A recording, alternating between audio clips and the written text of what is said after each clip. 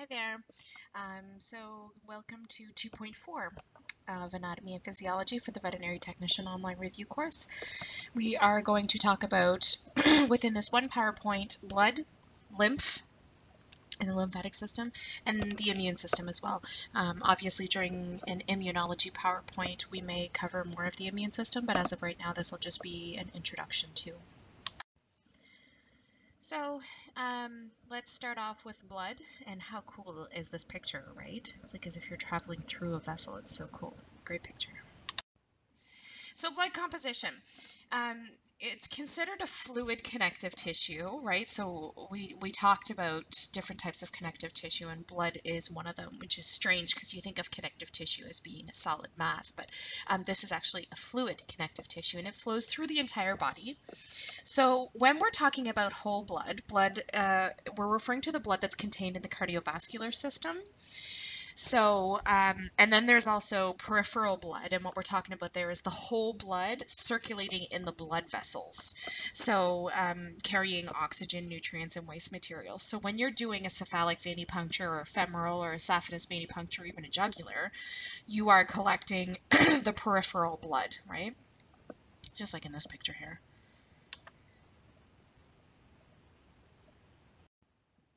So the functions of blood. The first function of blood is for transportation. So oxygen, which is carried by the hemoglobin, okay? And remember, hemoglobin is the inside content of a red blood cell. So up here at the top corner, you can see this is a red blood cell, and inside that there is like a goo, and that goo is hemoglobin. And what hemoglobin is it's a protein composed of two components, which is heme and globin, and that's what carries the oxygen. It also transports nutrients. These nutrients dissolve in the plasma of the blood. It transports waste products, and we talked about this in past PowerPoints, where cells use oxygen and nutrients to create energy. And when they do create this energy, there is a waste product that is made, and that's what's called cell metabolism. And the blood transports this waste material. And we know the waste product that's produced is carbon dioxide, right? So carbon dioxide is the waste material that's picked up and in the blood that is sent back to the cardiovascular and the respiratory system to be expelled out of the body. Also transports hormones. We know that our endocrine system are ductless glands, so there's no ducts. It doesn't lead to one certain area. They're just glands, and they excrete their hormones into the blood system, and that's how they make their way to the target organs. The second function of blood is regulation. So what it regulates, it regulates different things. It can regulate body temperature. So there's temperature regulators in the brain, and that will help regulate the temperatures. Tissue fluid content, it helps the regulation of tissue fluid content. So it's kept as constant as possible. So whenever we're dehydrated, the plasma will actually leave our bloodstream and enter into our tissues to compensate for that dehydration. So that's really interesting. And that would explain why when you do a PCV and you have a really high red blood cell count because of a low, so you have very little plasma and a lot of red blood cells. And the reason why that happens in dehydration, it all makes sense now, right? Because the blood tries to help regulate that dehydration, and how it does that is that it takes the plasma and it leaves out of the blood into the tissues to compensate for that dehydration. So when we take our peripheral blood sample and spin down our PCV, we're going to see very little plasma, and that's because it's compensating for that dehydration. And it regulates blood pH. We talked about this in, I do believe, the very last PowerPoint. Normal blood pH roughly runs around 7.4, and it must be slightly alkaline to buffer the acidic waste from the cell metabolism. So the CO2 that's produced from cell metabolism is actually acidic, and therefore our blood pH needs to be slightly alkaline to buffer that. And in the last PowerPoint, we talked about that pH and the receptors in the medulla oblongata that measures that pH, and then adjusts our our respiration rate accordingly to compensate for any kind of fluctuation in that 7.4 pH. And And the third is a defense system. So white blood cells are part of our blood, right? The white blood cells are floating in the blood, and they are phagocytic cells. So they will eat and destroy any invaders that we don't want in our blood or in our system. And also platelets within our blood help with help defend as a defense mechanism because of hemostasis, which just means like the process of clotting. So if we get a cut, our platelets will clot that so that we don't bleed out, right? So that's called hemostasis. So the composition of blood, there's a liquid portion and then a cellular portion. So the liquid portion is plasma. So we know that when we take a tube and we spin it down, what we get is plasma, and that's the fluid that all these cells are floating in. And the cellular portion of that, there's red blood cells, white blood cells, and platelets. Red blood cells are termed as erythrocytes, white blood cells are termed leukocytes, and platelets are termed thrombocytes. And in this picture here, you can see the makeup of it. So interestingly enough, plasma is actually 91% water, which in that last PowerPoint, when we said that it helps with regulation of our fluid balance. So when we become dehydrated, remember we said that the plasma will leave our vessels and actually diffuse into our tissues to help compensate for that dehydration. And the reason why the plasma does that is because it's 91% water. So that's why it helps with that dehydration. And then you can see the platelets, the leukocytes, and the erythrocytes, and those are all, you can see how they're all layered here. And this is how they lie once they're spun down. You'll have your plasma on the top. You'll have a little thin layer of platelets and a thin layer of leukocytes. And these two together are called a buffy coat. And this buffy coat is, you can see it when you spin it down. It's a very thin layer and it almost has a whitish appearance to it. And then 45% of that sample, roughly, that's an average, will be erythrocytes. So again, this is a picture showing you a spun down sample. So we have 55% of our sample is roughly plasma. And then we have our buffy coat here, which is white blood cells and platelets, which make up less than 1%. And then 45% of it will be our red blood cells that are sitting down here at the bottom. So let's talk about plasma, the liquid portion of the blood. So 45% to 78% of the blood sample volume is made up of plasma, but it depends on the species of the animal and the size of its red blood cells.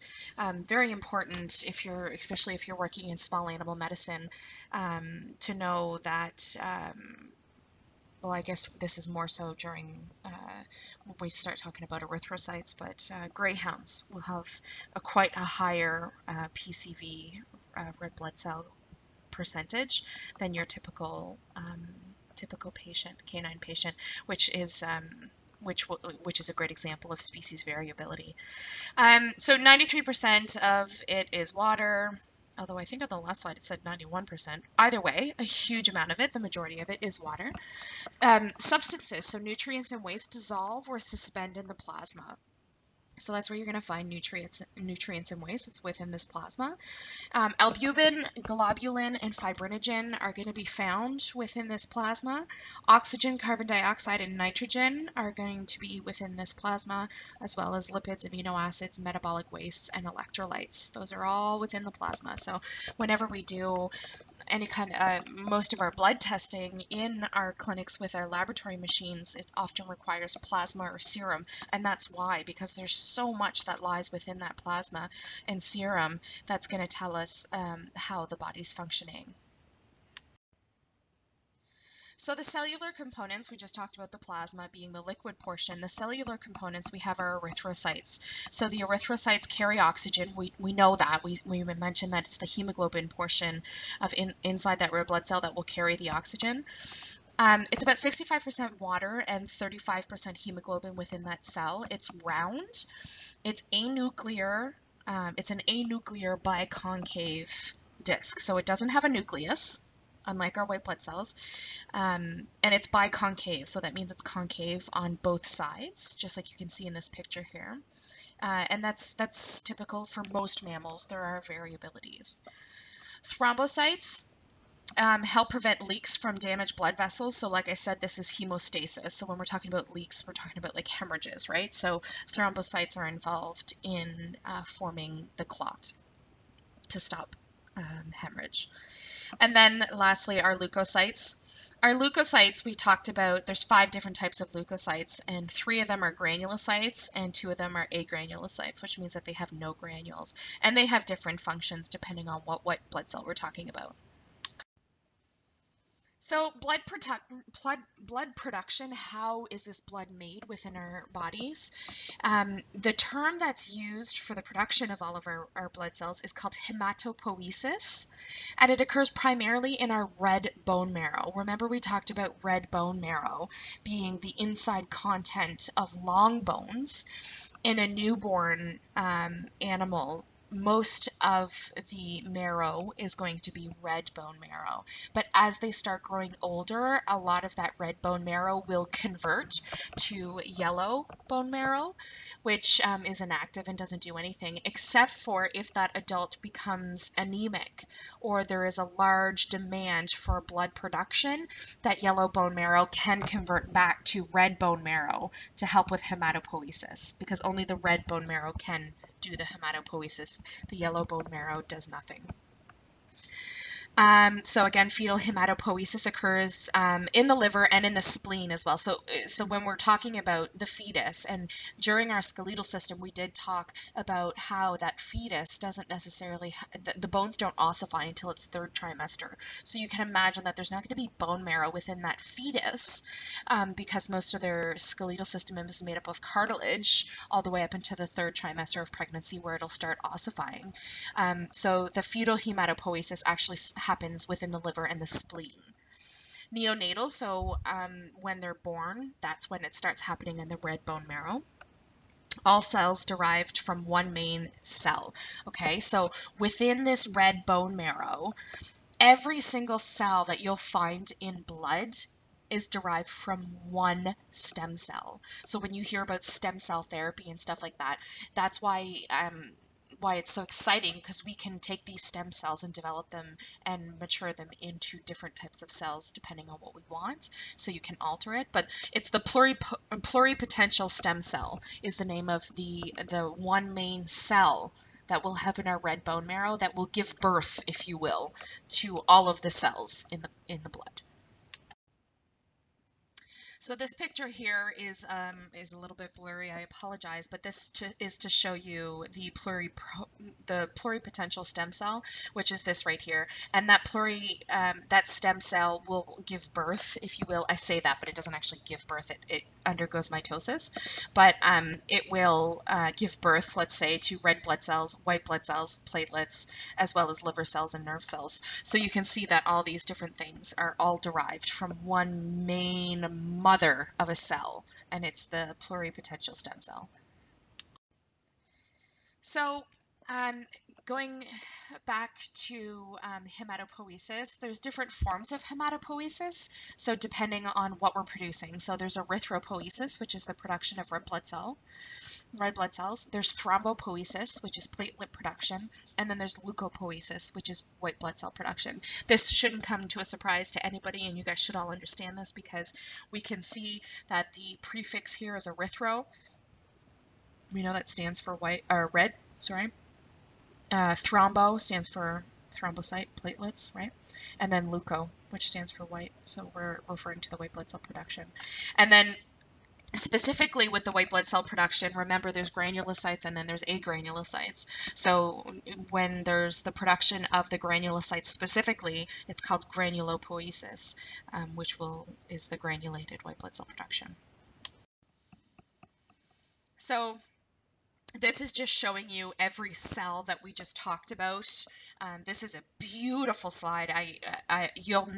This must have been, these cells, either this is digitally altered or these cells were placed within this field of view, because you will never, I've been doing this for a long time, and never have I ever seen every single type of cell within one field of view. That's very, very rare. So, but nonetheless, you'll see your red blood cells are here. They have a little kind of clear center because remember they're biconcave, so they kind of kiss in the middle, so the hemoglobin's pushed around the edges there. So you can see your erythrocytes here. You see the platelets, which are very tiny and almost look like just like a little smudge. And then we have our lymphocyte and our monocyte, which are agranulocytes, so they do not have granules. So these are them here. And then our 3 granulocytes, which is our basophil, our neutrophil, and our eosinophil. Those are the 3 white blood cell granulocytes. And very cool picture here. So erythropoiesis. So this is a form of hematopoiesis, but specifically erythropoiesis is the production of red blood cells. So from the stem cell that we were talking about to mature red blood cells, it takes actually 1 week in dogs. So that's quite impressive that it takes 1 week for that dog, for that stem cell to develop into a mature red blood cell that's ready to go out of the bone marrow and into the peripheral circulation and do its job. It takes 4 days in cows and actually 36 hours in birds, which is quite amazing. This rate of erythropoiesis is controlled by erythropoietin. The erythropoietin is a hormone that's released from the cells in a kidney in response to hypoxia.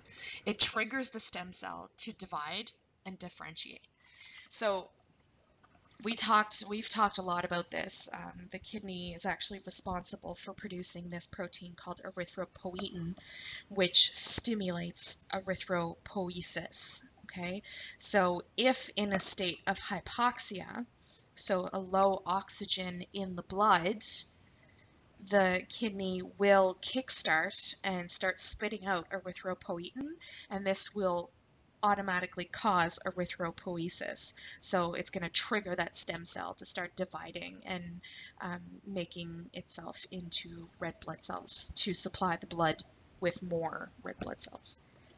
Because obviously we're lacking red blood cells if we're hypoxic, because the red blood cells are the cells that are carrying the oxygen. So if we don't have enough oxygen, therefore we can assume that there's not enough red blood cells carrying that oxygen.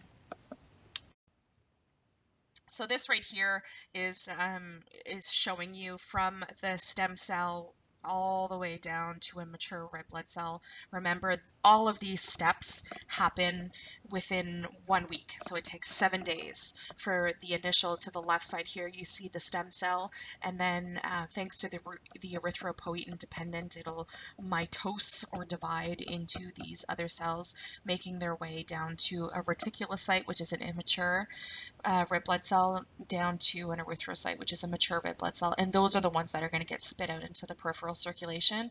All of these, from the stem cell all the way to the reticulocyte, is typically found within the bone marrow. Sometimes these guys will slip out if the bone marrow is trying to compensate for a lack of red blood cells in the peripheral vasculature, but typically right up to here, it's in the bone marrow, and these guys are the only ones that are found out in the peripheral vasculature. So red blood cell lifespan, so they only have a certain time to do their job, and then after that, they're done. So it varies within species. A red blood cell lifespan in a dog is actually 110 days. After that, it's done, it's gone. Cat is about 68 days. A horse and a sheep is 150 days, cow being the most, which is 160 days.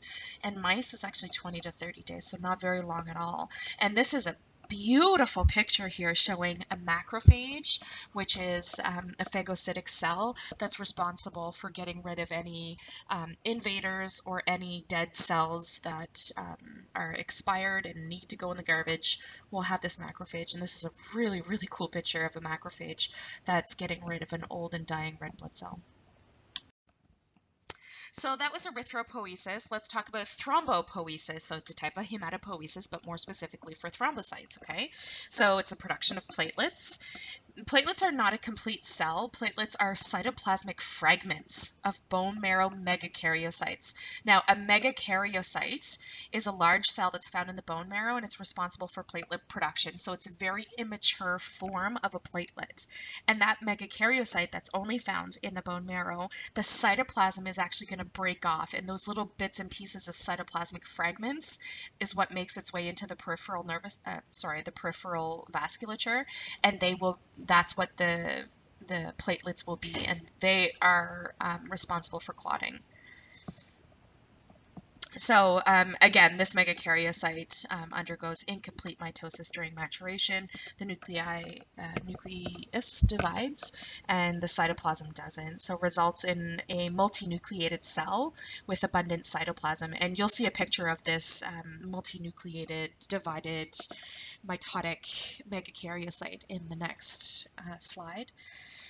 But the circulating platelets are round with numerous small purple granules, and they contain some clotting factors. The granules do. And platelets remain in the peripheral blood until they are removed by tissue macrophages. So remember, that's the phagocytic cell I was telling you about, because of old age or damage.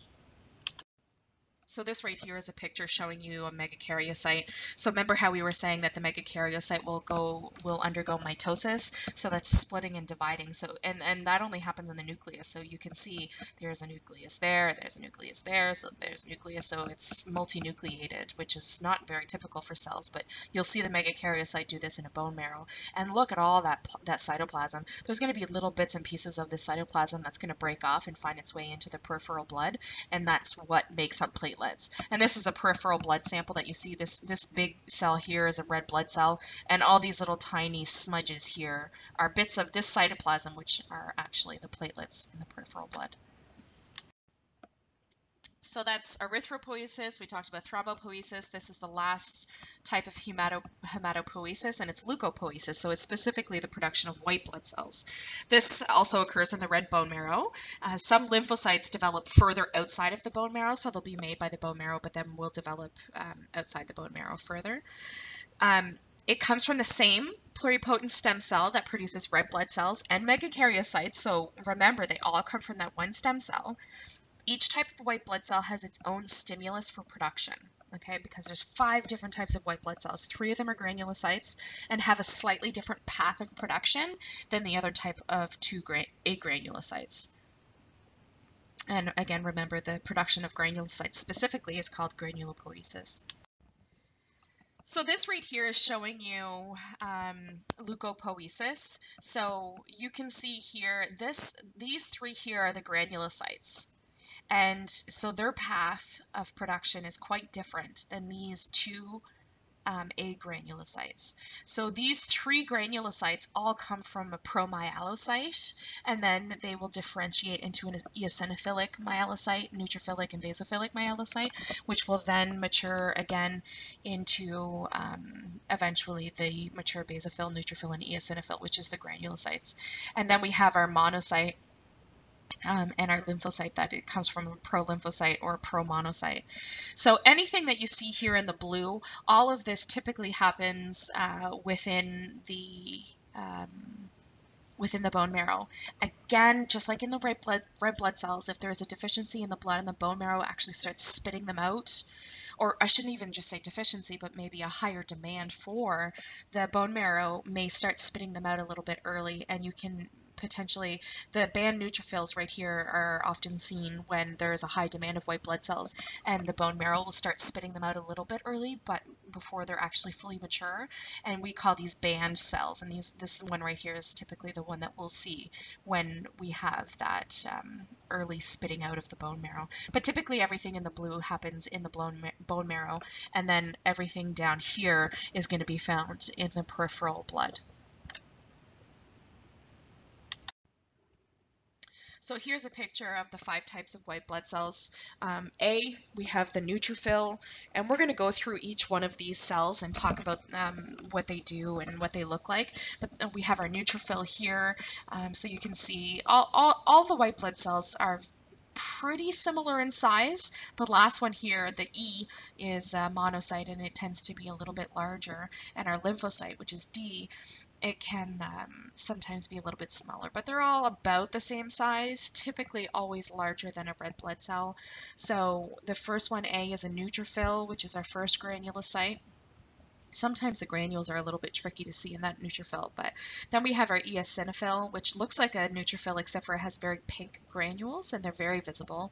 And then C, we have our last type of granulocyte, which is a basophil with very dark purple granules and much larger granules than the eosinophil and very visible. And then we have our agranulocytes, which is D, lymphocyte, and E, monocyte, which are very easily distinguished apart from the granulocytes because their nucleus is quite shaped differently. The granulocyte's nucleus, they're usually lobed or segmented, whereas the agranulocyte, the lymphocyte, has usually a very round circular nucleus, and the monocyte has a very large blob-like nucleus. So granulopoiesis specifically, so the production of our granulocytes, which is the neutrophils, eosinophil, and basophil. Initially, there's no cytoplasmic granules. Then nonspecific granules are formed. So initially in the immature early stages, you're not going to see those granules. Specific granules are produced during maturation, so granules contain different substances depending on the cell's function. So whatever the neutrophil does, whatever the eosinophil does, and whatever the basophil does, those granules are going to serve a specific function for what they do. For example, a neutrophil's granules contains lysosomal enzymes, and because neutrophils can be phagocytic, so they will have those lysosomal enzymes to help with the phagocytosis. So let's start talking about all 5 of these white blood cells. The first one we're going to talk about is the neutrophil.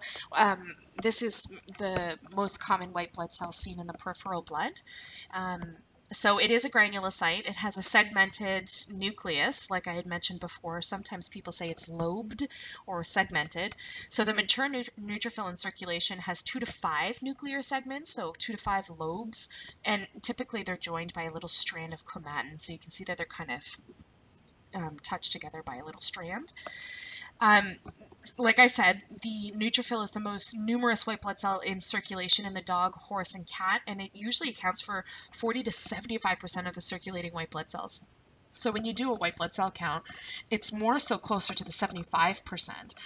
So the 75% of those white blood cells that you count will be neutrophils. They're the most commonly seen. Sometimes the granules are hard to see, but they're there, and the neutrophil's function is for what they do is phagocytosis. So like I said, the granules contain lysosomes capable of destroying bacteria and viruses that have been engulfed. So the neutrophil will phagocytize those bacteria and viruses. And neutrophils, surprisingly enough, are only in the peripheral circulation for about 10 hours, and then they're done. Once the neutrophil enters the tissue to do its job, it does not return into the circulation. So whatever the neutrophil's job is to do, it will diffuse from the blood circulation into the tissue where it has to do its job, and it will never return. So amazingly enough, it's replaced about 2.5 times a day, our neutrophils, and replaced by mature neutrophils held and reserved in the bone marrow. So the bone marrow will hold on to those mature neutrophils and spit them out when needed. If a neutrophil is released by the bone marrow too early, like I said, when we were talking about, how it forms from the stem cell all the way down into an immature neutrophil, and then the most mature is what gets spit out to the peripheral blood system. But if our body is under a high demand of white blood cells because of infection or whatever, the bone marrow may start spitting out these immature neutrophils because perhaps they've used up all their mature neutrophils that they have in storage and they still need to push out more, so they'll start pushing out immature ones. So what happens there is and they're very easily distinguishable from a mature typical neutrophil because their nucleus is not going to be lobed or segmented. It actually takes on a horseshoe shape, and these are actually called band cells. So these are seen on the peripheral blood. If these are seen in a peripheral blood smear, it means that there's an increased demand for neutrophils. And, again, depending on, it could be due to an infection or something like that. So And this condition is called a left shift. So if ever you hear of a patient that has a left shift, that's what they mean, is that there is banned neutrophils in the peripheral blood smear that you're looking at. And that's atypical. That shouldn't happen and needs to be noted, and the doctor needs to know that, because that is a left shift. So there's immature neutrophils being spit out by the bone marrow.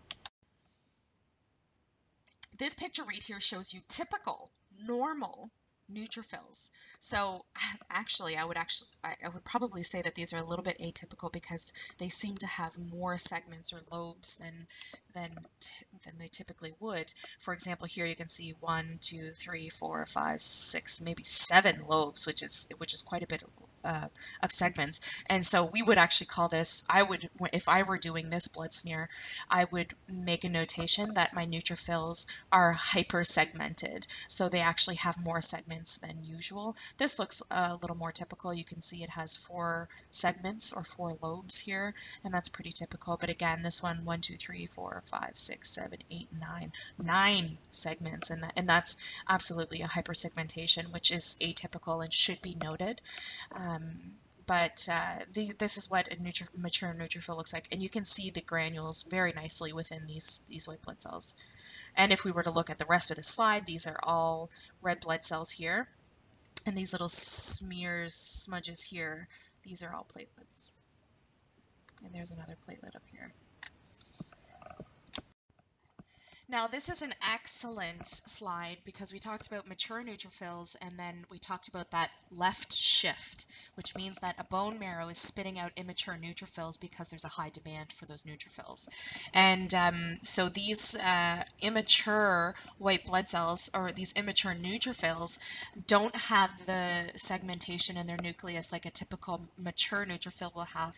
They'll have a horseshoe-shaped neutrophil, just like right here. So it takes on this horseshoe shape, and this is called a band cell. It's still a neutrophil, it's an immature neutrophil, but we call it a band cell. So when doing your differential count, if you come across this, I would still count it as a neutrophil, but make another count for band cells. So if you, for example, come up with 90% neutrophils within your 100 differential count, but you can say that perhaps 40 of those 90 were actually band cells. And that's very important for diagnostic reasons to mention to the doctor. So the second type of white blood cells, so the second type of granulocyte, is the eosinophil. It has red granules in the cytoplasm, and it's not commonly seen, so 0 to 5% of the total white blood cell count, whereas remember the neutrophil was like 75% of them. So sometimes you'll do a differential count and you won't even see any of these eosinophils. It's produced in the bone marrow from the same pluripotent stem cell that gives rise to all other blood cells. We know that. It has a segmented nucleus, just like the neutrophil. It usually has 2 lobes, but remember that neutrophil, it wasn't abnormal for them to go up to like 4 or 5 lobes. So maybe less lobes, but typically they have a segmented nucleus, just like the neutrophil. Its function is anti-inflammatory. So the granules, remember the granules within these granulocytes all serve a specific function. And in the eosinophil, their granule contains anti-inflammatory substances. So during cases of inflammation, you may find eosinophils present there. It helps with immunity, so can ingest substances associated with the humoral immune response. We talked about the humoral immune response during immunology. And phagocytosis, so it has minimal phagocytotic function and bactericidal functions, usually large organisms such as protozoans and some parasitic worms. And that's why you're going to see eosinophils during parasitic infestations. You may see an increase in those eosinophils because they do play a role in phagocytosis with these parasitic worms. This here, although it's blurry, it was hard to find a picture to show in comparison. The one to the left here, that is a neutrophil. So you can see the lobed nucleus, or the segmented nucleus. You can't really see the granules in this neutrophil, but again, that's not abnormal. And then we have right here our eosinophil. So it is segmented. It looks like there's two segments here, and those granules are very, very obvious and take on a pink appearance. And this is their sizes compared to just one red blood cell right here. So the third type of granulocyte and the last type of granulocyte that we have to talk about is the basophil. So these guys have blue granules in the cytoplasm. Remember, B, basophil, is B for blue. I still, after years of practicing and after thousands of differentials, sometimes I still have a hard time remembering which one, like if an eosinophil, differentiating between an eosinophil and a basophil. But a good trick is B for basophil means B for blue. So the granules are going to take on a blue-purple kind of appearance as opposed to a pinkish-reddish, which is the eosinophil. Not always visible on stain, so it can be tricky, but typically they are. And those granules may completely fill in the entire cytoplasm. It's the least often seen in white blood cell circulation, so even less likely than the eosinophil. Dogs have fewer granules than other common domestic species, so it may not be as granulated as other species. Nucleus usually has 2 to 3 lobes, similar to the eosinophil and the neutrophil. And what do they do? So the basophil, the granules within the basophil, they contain histamine and heparin. So the histamine helps initiate inflammation and acute allergic reactions. So if you have an allergic dog and you're doing a differential on that dog that has chronic allergies, you are most likely going to be able to see these basophils. And the heparin contained in these granules acts as a localized anticoagulant to keep blood flowing to ensure to an injured or damaged area. So that's how the heparin within these granules will help. Eosinophils are attracted to the site of an allergic reaction by chemotactic factors released by the basophil granules. So the basophil granules will release a factor, a certain chemical that will then draw the eosinophil to that allergic area. This here is showing you a picture of a basophil versus an eosinophil. To the left, we have our basophil. B for basophil is B for blue granules. So these granules typically they look more purple than blue, but purplish blue. And then over to your right, you'll have your eosinophil, which has smaller pink to red kind of granules. So the fourth type of white blood cell, now we're done with our granulocytes, so these last two white blood cells are agranulocytes, which means they do not have any granules. The monocyte makes up of 5 to 6% of all circulating white blood cells in common domestic species. So remember, our neutrophils make up about 75% of them, about 5 to 6% of these white blood cells circulating is going to be monocytes. It's the largest white blood cell in circulation. Its abundant cytoplasm stains blue or gray. And within the cytoplasm, you may actually see vacuoles. So it almost looks like air bubbles. So vacuoles within the cytoplasm, it's very normal to see those vacuoles within the cytoplasm of a monocyte. And their nucleus is pleomorphic. So it means that it has a variable nucleus size and shape. And it's non-segmented, so it doesn't take on the segmentation of the granulocytes. It actually just has a variability in size. And I usually refer to the monocyte nucleus as it looks like a blob, like it just kind of, someone just threw it in there and just blobbed down like a big blob. And you'll see what I mean on the next picture. So I guess the picture of the monocyte will be on the next slide, assumingly. The function of the monocyte, it's a very important phagocytic cell, okay? So it ingests foreign substances, function in circulating blood to phagocytize damaged blood cells or microorganisms found in the blood, okay? So when the monocyte is in the circulating blood in your veins or in your arteries, they phagocytized damaged blood cells. Okay, so remember that picture of that red blood cell that was dead and dying and it needed to go and it was getting eaten by that macrophage? Well, the monocyte, okay, actually plays a role in that, and we'll talk about that in a second. And also involved in microorganisms found in the blood. They will phagocytize that as well. So When these monocytes transfer into tissue, they actually are known as tissue macrophages. Okay, so when they do transfer over, they turn into macrophages.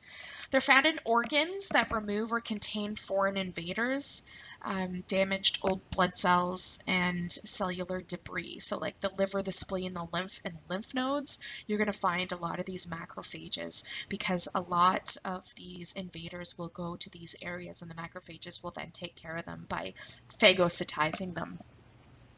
They also follow neutrophils into tissues in response to tissue damage caused by trauma or invading microorganisms. So don't forget, those neutrophils will also transfer over to tissues. And remember, we talked about that when we were saying that the neutrophil, once it does transfer over to tissue, it doesn't go back into circulation. So that's the end of its life once it goes into a tissue to do its job. And the macrophages, the monocytes usually will follow those neutrophils to help phagocytize invaders in that traumatized area. They remain at the site of damage longer than neutrophils, so they have a longer lifespan. They remove cellular debris that remains after an inflammation and or an infection clears up. So they kind of clean up the mess after the inflammation or infection is gone. The macrophages or the monocytes will still be there cleaning up the mess. Process certain antigens, making them more antigenic. So they present antigens to lymphocytes as a part of an immune response. So these monocytes play a role within that antigen and antibody response. This is the picture right here of a monocyte. You can see the arrows are pointing to a much larger cell than the white blood cell down here, which is our neutrophil. This is a very beautiful, normal-looking, mature neutrophil. It has the segmented lobe nucleus, and this is little strands of chromatin that we were talking about, that it's connected together. You can't really see the granules here in the cytoplasm in this neutrophil, but that's not abnormal. And the monocyte is quite larger than that neutrophil. These are the vacuoles that I was telling you about. They look like there's little air bubbles within the cytoplasm, and those are called vacuoles. And this is the weird nucleus. It's not lobed like our neutrophil. It just takes on this big blob of an appearance, and that's a monocyte. And the very last white blood cell that we are to discuss is the lymphocyte. So the lymphocyte is the last agranulocyte. So remember, there's two agranulocytes, the monocyte that we just talked about, and then the lymphocyte. So this is the primary circulating white blood cell in ruminant and pigs. Okay, so in our typical monogastric dog, cat, human, this is not the primary circulating white blood cell because we know those are the neutrophils. But in ruminants and pigs, the lymphocyte is the most predominant. In your monogastrics and dogs and cats and humans, I would probably say similar to the monocyte, which makes up for, I do believe the monocyte was, what was it, like a 5%, 0 to 5? Maybe, or was that the eosinophil? Either way, it does not make up a large percentage. I would probably say 5 to 10% of the circulating blood would be a lymphocyte. It has no phagocytic capabilities. The neutrophil and the monocyte had phagocytic capabilities. The lymphocyte doesn't.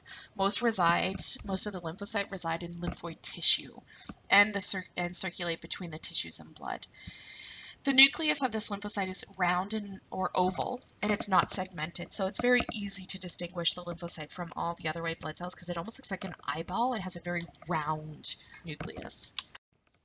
And this here is showing you lymphocyte and the very round nucleus. It has a high NC ratio, so a high nucleus to cytoplasm ratio.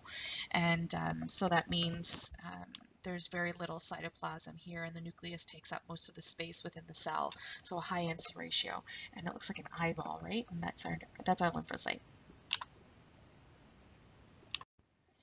So the lymphocyte, every lymphocyte has a surface marker that differentiates subsets of each type of lymphocyte. Okay, so there's different types of lymphocytes, and this is where lymphocytes can start getting a little bit confusing. And the markers on these lymphocytes, you can't see them when you're looking under the microscope doing your differential. You don't see them. But there's 3 different types of lymphocytes. And there's going to be surface markers on these lymphocytes that are going to differentiate all 3 of these lymphocytes. Again, you can't see that on your typical light microscope. You have T lymphocytes, which are referred to as T cells. You have B lymphocytes, which are referred to as B cells. And then you have your natural killers, or NK cells. Both the T cells and the B cells can become memory cells. So that means clones of the original lymphocytes are made.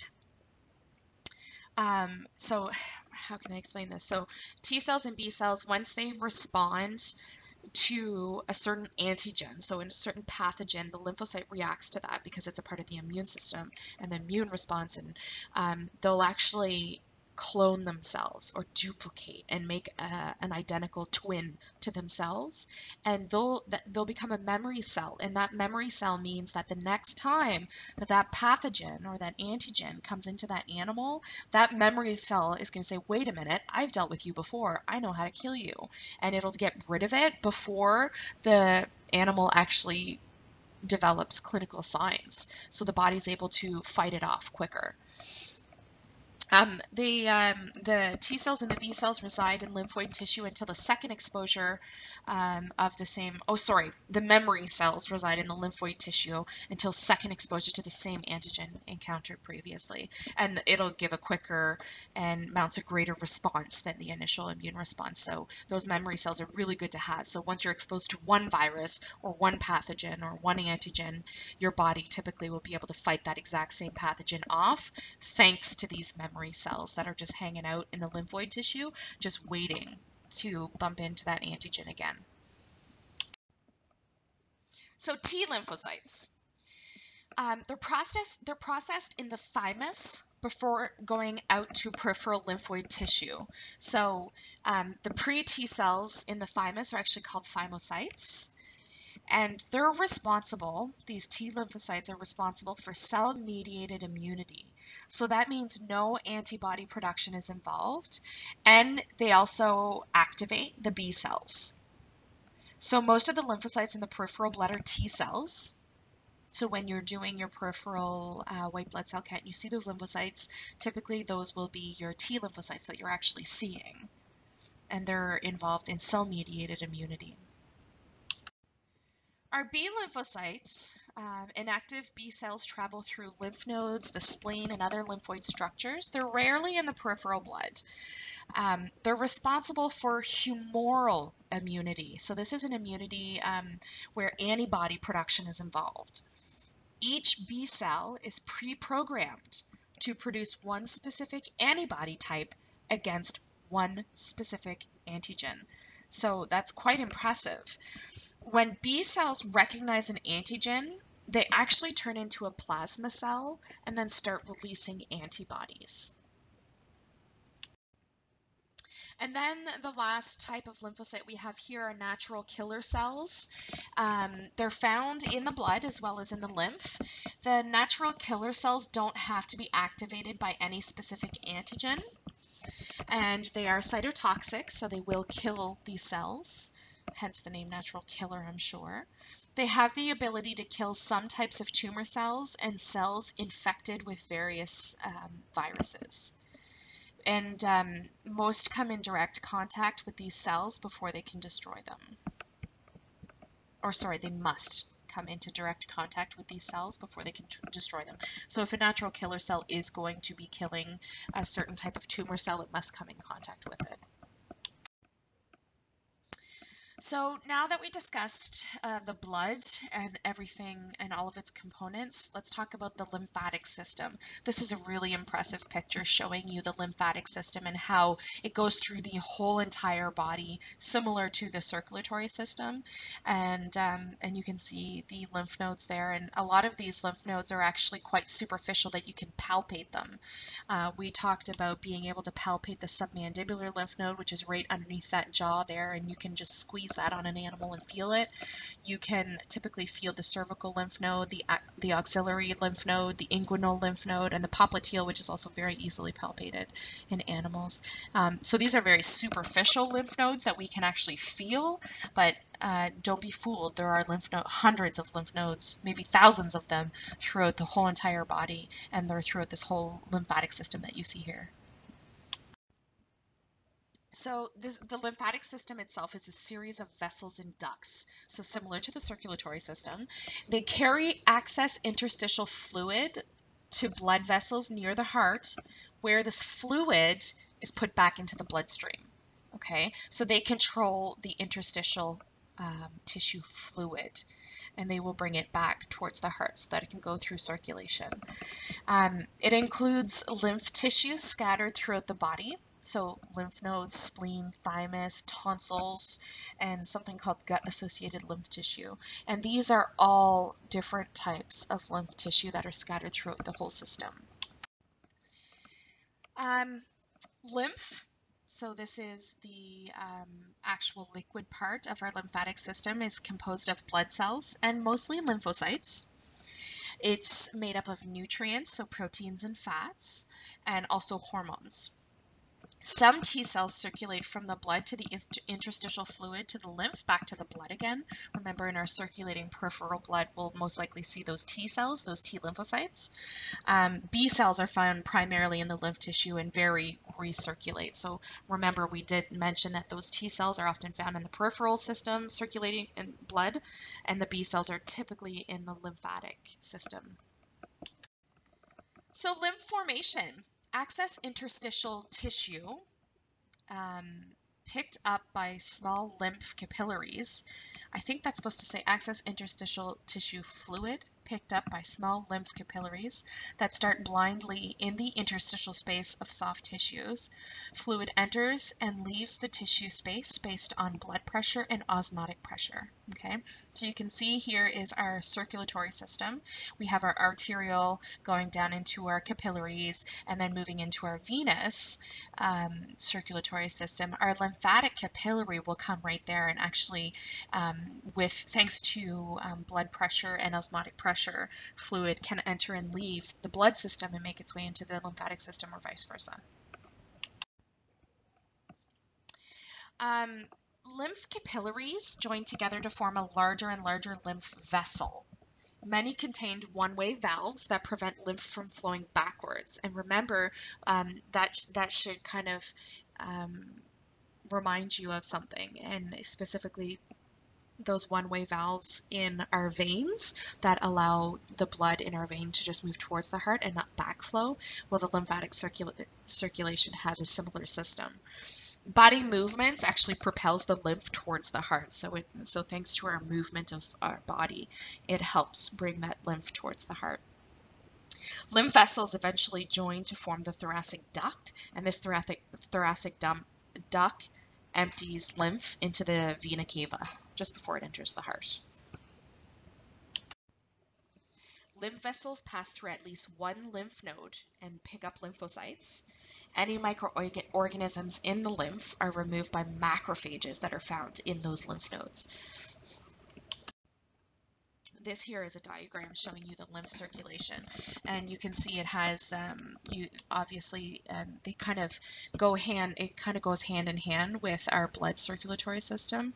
And so here's the heart and the arterial blood leaving the arteries, and then they go down into the capillaries where nutrient absorption and waste materials picked up and all that happens, and then goes into the venous system.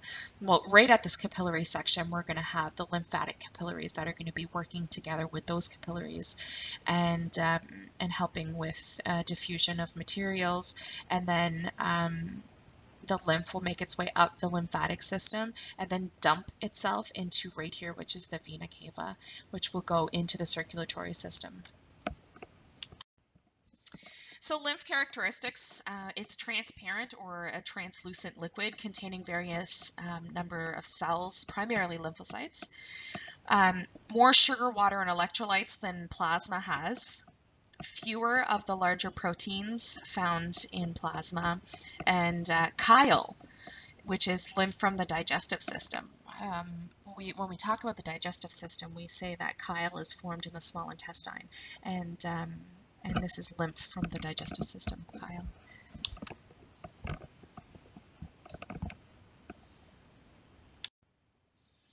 So what's the whole point of the lymphatic system? Basically, it removes excess tissue fluid. So if ever you have edema in some kind of tissue of a patient, the lymphatic system is what's going to carry that excess fluid back to the heart, and then the heart will recirculate that fluid, and chances are send it to the kidneys to get peed out.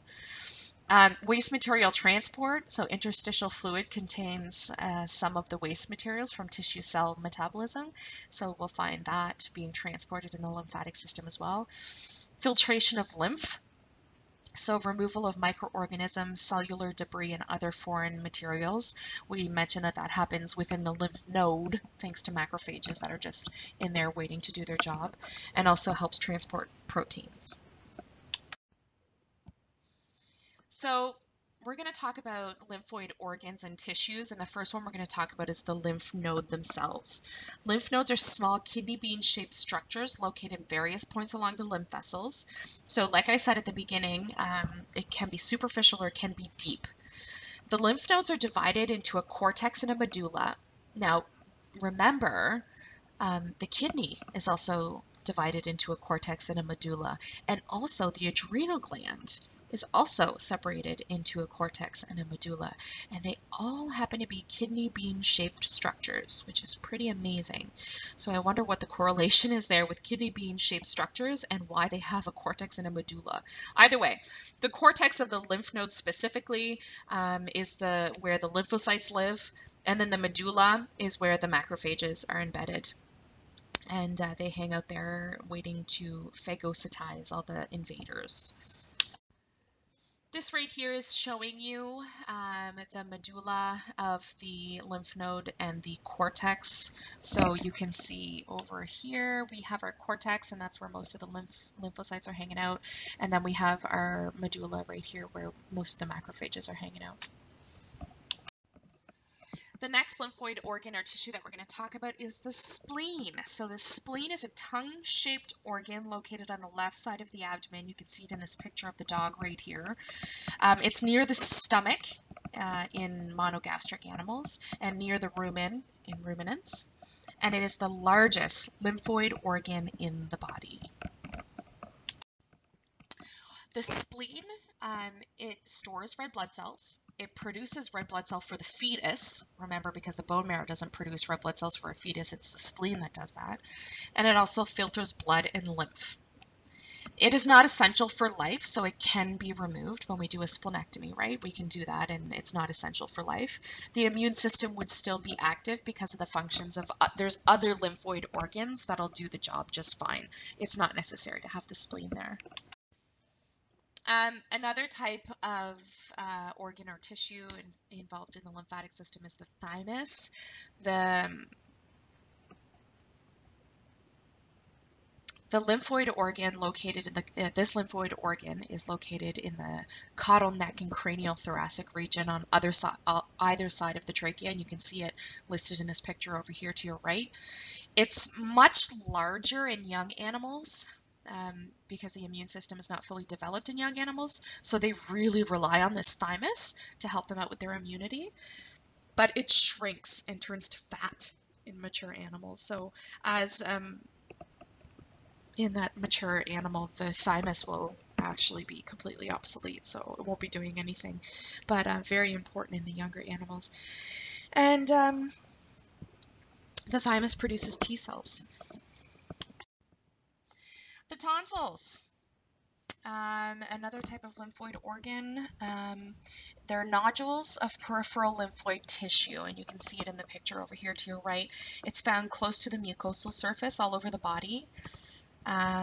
The pharynx, the larynx, the intestines, the prepuce, and the vagina. So you can actually, it's very strange. Typically when we talk about tonsils, we're only referring to the one in the throat, but there's actually several found all throughout the body. So tonsils in the pharyngeal region, like this picture over here, prevents the spread of infection into the respiratory or digestive system, and it's located at the beginning of the lymph drainage system, not along the lymph vessels.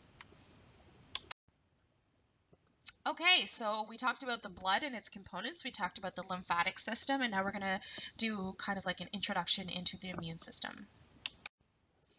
So, the actions of the immune system: phagocytosis and destruction of foreign cells. That is the whole purpose of our immune system.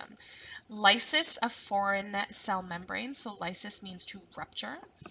Inactivation of pathogenic organisms or chemical substances. And the immune system is actually divided into two different categories. It's divided into innate immunity and adaptive immunity. Innate immunity is a rapid, non-specific, and destroys non-self invaders indiscriminately. That's a hard word to say.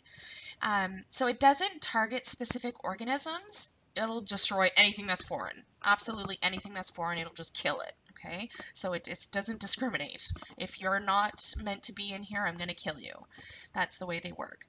That's the way the innate immunity works. So it's present at birth and uses various components to protect the body. So for example, mechanical barriers, the skin and the mucous membrane, okay, will do that mechanical barrier protection. Chemical barriers, so for example, hydrochloric acid in the gastric mucosa. The inflammatory response, so tissue damage provokes a release of chemical mediators, so for example, histamines and other chemotactic factors. And phagocytosis by neutrophils, monocytes, and tissue macrophages is a part of this innate immunity. And then we have adaptive immunity. The adaptive immunity targets a specific organism, but it is slower to respond to the invader. So it's not present at birth, but develops as the animal matures, and it's exposed to various antigens. So exposure to antigens, the adaptive immunity uses the antibodies, memory cells, plasma cells, and B lymphocytes and T lymphocytes to provide immunity. So the immune system, all of these factors, which we've talked about in these past slides, all of these cells play a role in adaptive immunity. And of course, the subcategory to this subcategory, there's two types of adaptive immunity. You can have humoral immunity or cell-mediated immunity.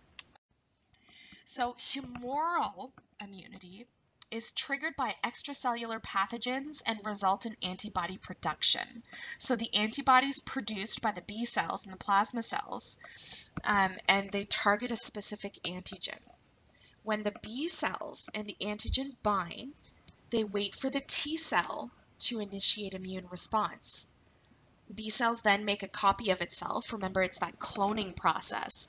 And they develop into a plasma cell that will produce antibodies for that unique antigen.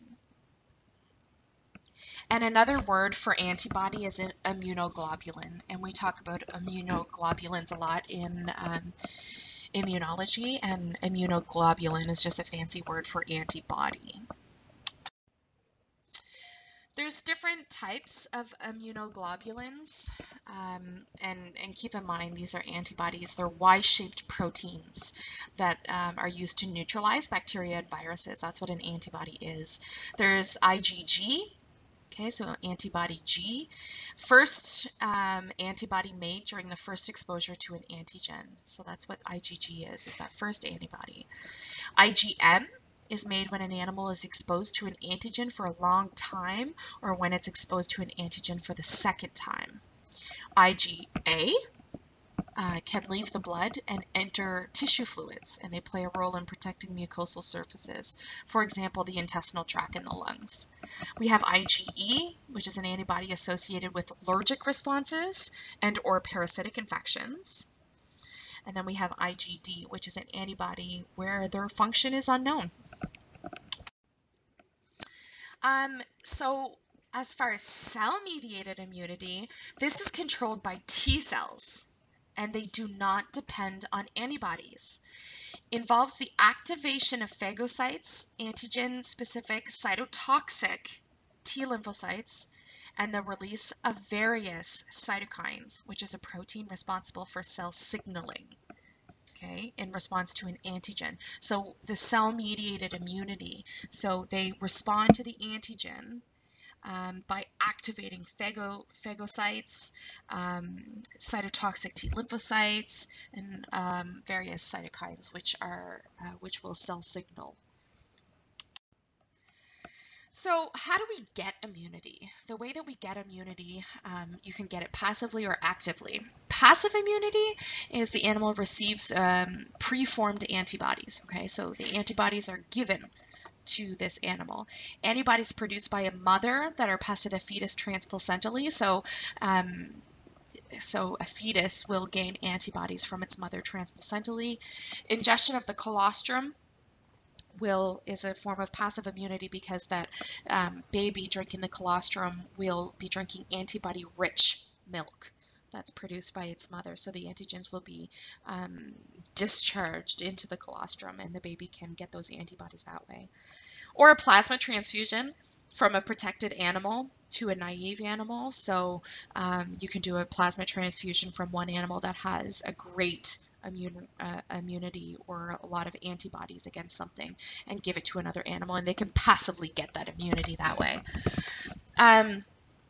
Do not activate immune system, and no memory cells are produced. So passive immunity is great in that you can get it passively without really doing much, or even being exposed to the antigen at all. But it doesn't activate your immune system, and no memory cells are produced. So even though you may have immunity to it, it will only last so long, and it'll only bring you so far. But the opposite of passive immunity would be active immunity. So this is exposure to an antigen that triggers the animal's own immune response. Remember, passive immunity does not trigger that animal's immune response. The antigens are just kind of given to them passively. So this active immunity, you're actually exposed to the antigen, and the animal's own immune system has to respond. So memory T or B cells are produced. So those memory cells are produced, which is good because the next time you're going to be exposed to that antigen, you're going to have those memory cells that are going to be there ready to fight it. Immunization is a form of active immunity, so activates the animal's own immune system. Vaccines contain the epitope, which is the specific piece of the antigen that an antibody binds to of the antigen. So two types of vaccines. There's a modified live vaccine, and then there's a killed vaccine. So the modified live has virus-like particles that have been altered or weakened to make them non-pathogenic, but still recognized as an antigen. So that means that the virus is non-pathogenic. It's not actually going to cause the disease, but your body still recognizes it as an invader, and it's going to stimulate that immune system to respond to that invader and create antibodies.